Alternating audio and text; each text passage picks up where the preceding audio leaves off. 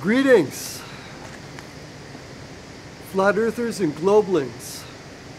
Got another video here today. Another experimental video, of course, using experimental lighting. Got the high beams of my car on. And let's see what time it is. Can't see it now. That's okay. No. So we got a new brew today. Lager. Brewed in Ireland. So let's see how it goes.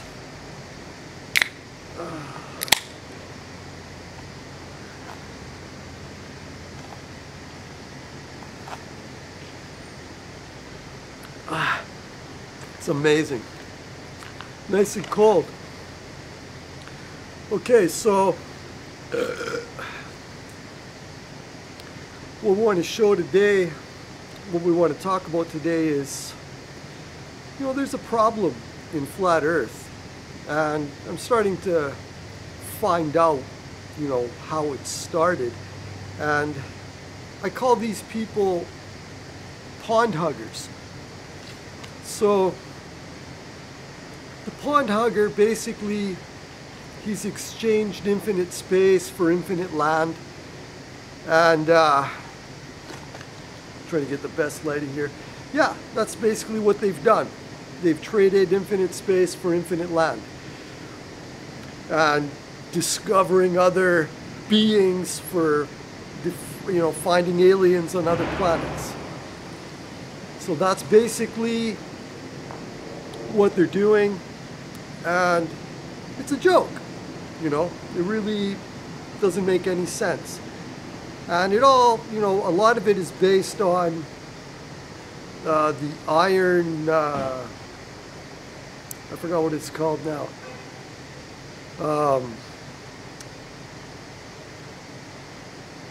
the Iron Republic or something like that, something from 1902 that was printed by a political guy in this magazine in Florida that, you know, prints, one of the subjects they cover is fiction, so stories, okay? And this guy's trying to pass this off as true, and somehow it proves the flat Earth, like something ridiculous like that. Not the flat water or anything like that, but this guy's story.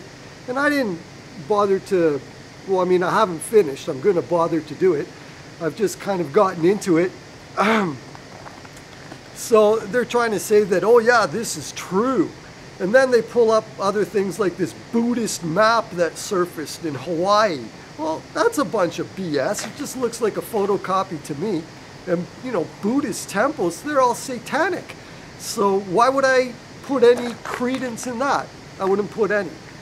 Okay, and this other political guy, he's with the YMCA, that's Freemason right there.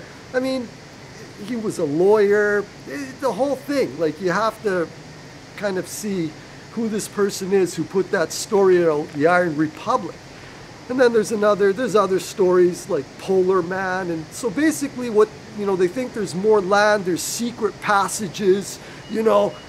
Well, that's all BS, okay? All of that, BS. Okay, what I'm gonna concentrate on is the King James Bible and Genesis, okay? That's provable, testable, and observable. And so, anyways, the early explorers as well, like Captain Cook. So that guy's thing in 1902, the Iron Republic, was basically a response to this book that I've made here in hardcover. I made it for myself. It's called Flat Earth Textbook. That's what it says on the spine. I don't know. Oh, sorry, that's not the spine. Okay, right there. Okay. And I put this together for myself and for anyone else who wants to read it. I just liked Winship's book. And so I just thought, you know, I'm going to make a hardcover. I'm going to make it better, a more beautiful book. And so that's what I did. Each chapter's on a different page. It's awesome. And I added some extra stuff to it as well. But I didn't change anything from the original. So, just want to read you something out of the book here on chapter on contrasts. And this is by Cook.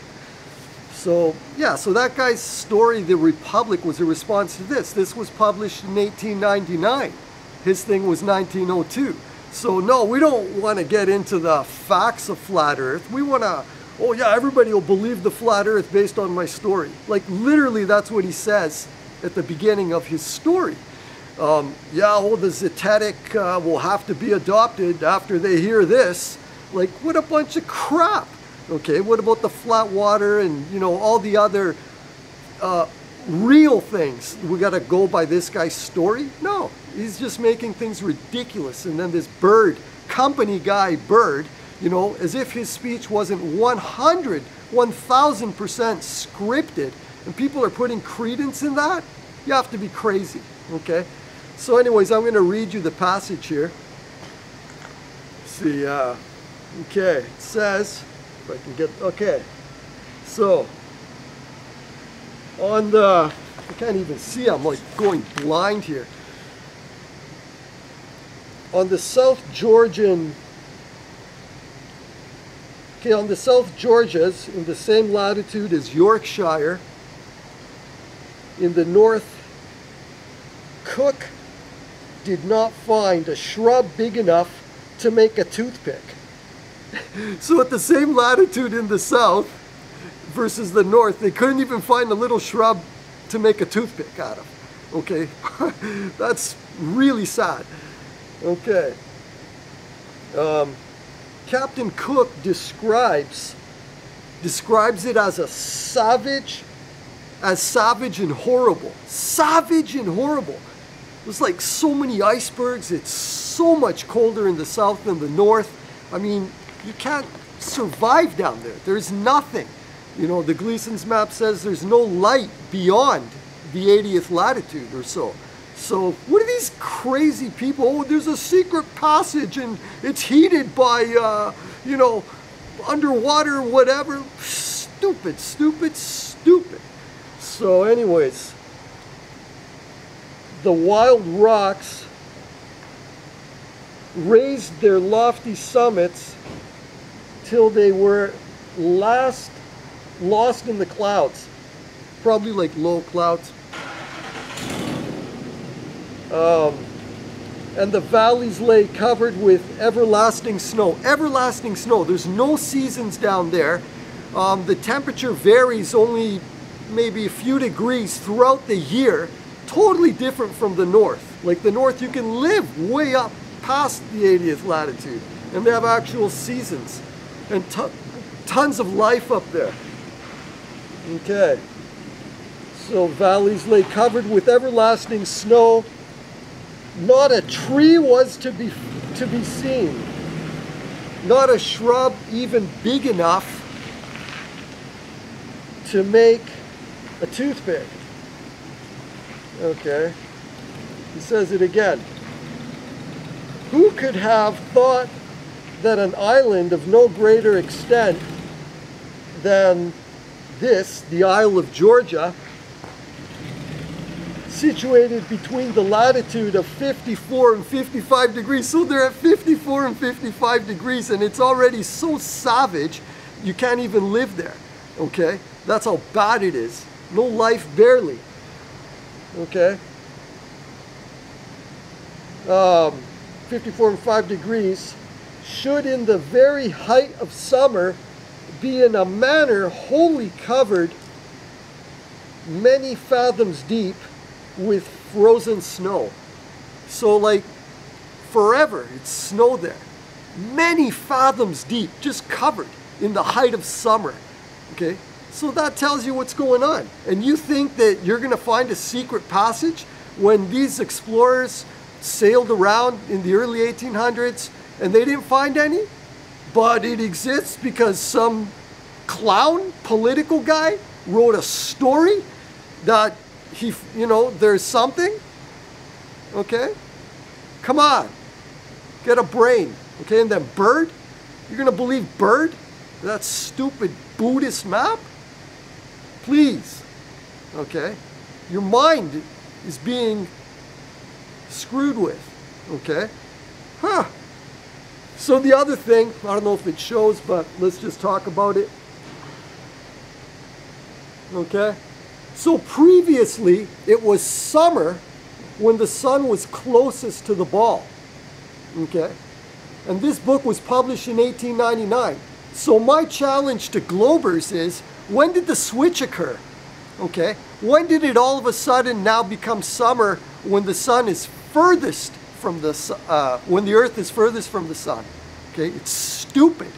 And you could see how it's illuminated. Okay? You couldn't have any seasons. Okay, that's the other thing. There would be no seasons. All right? It'd be the same in the top and the bottom. Okay? Oh, and they say the tilt, it's all bullshit. The other thing they can't ever explain, no matter what, is how we see the sun in the winter. If you're in the northern hemisphere, it's lower down. Okay?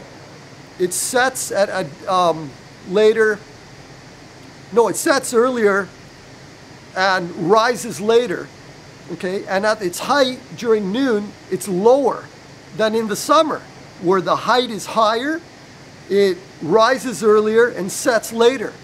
They have no way to account for that. None. Not back then when this book was written, and not today either. There's absolutely no way to account for that, okay? That lag and the positioning of the sun. But it works perfect on flat Earth. Perfect with the circling sun, because the sun spirals between the two tropics. And in winter, of course, you're going to see it higher and more because it's at the northern tropic, okay? And then summer, it's getting away from you. I mean, winter, it's getting away from you, okay? And down to the southern tropic. It's that simple. It works perfect. The analemma, that's another thing. It's a lopsided figure 8 of the path of the sun, okay? So what are these idiots talking about? And when you look at this, you know, and the ball is spinning, all your days are going to be 12 hours.